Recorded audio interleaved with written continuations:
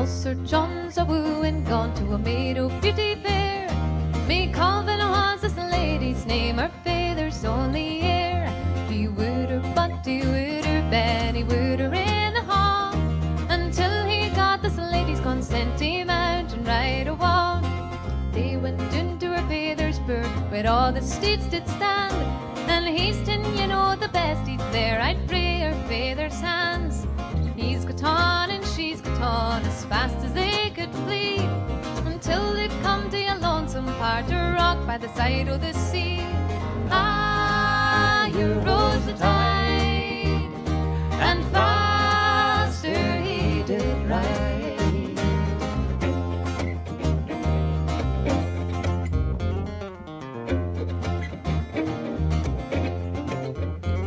Like off the steed, says Foster John, your bridal bed you see, for it's even ladies I he trimmed, and the Indian ye shall be. And cast off, me Colvin, oh, and your silken gown, for it's ever good and ever costly to rot in the salt sea foam.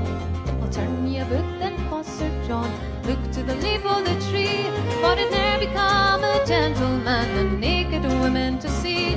So he turned himself straight round about to look to the leaf of the tree. So swift as me Colvin was, she pushed him in the sea.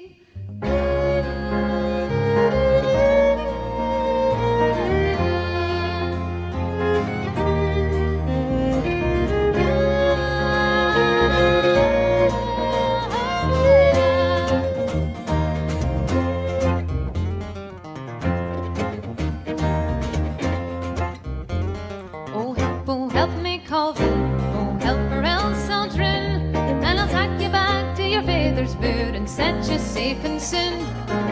Nee help, oh Foster John, nee help nor pity for ye, but it's even King's daughters you he drowned, and the Indian'll no be me.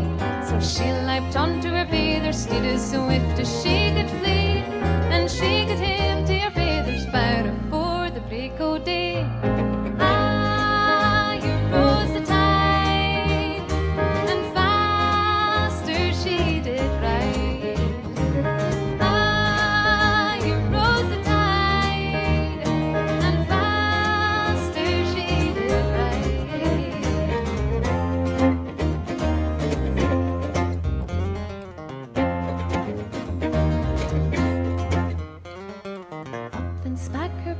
parrot, me Colvin, what have you been?